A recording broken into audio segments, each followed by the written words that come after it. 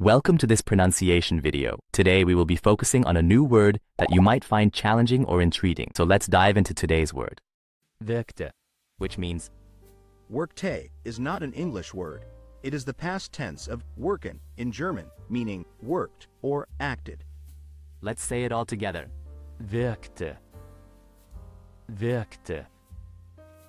Wirkte. One more time. Wirkte.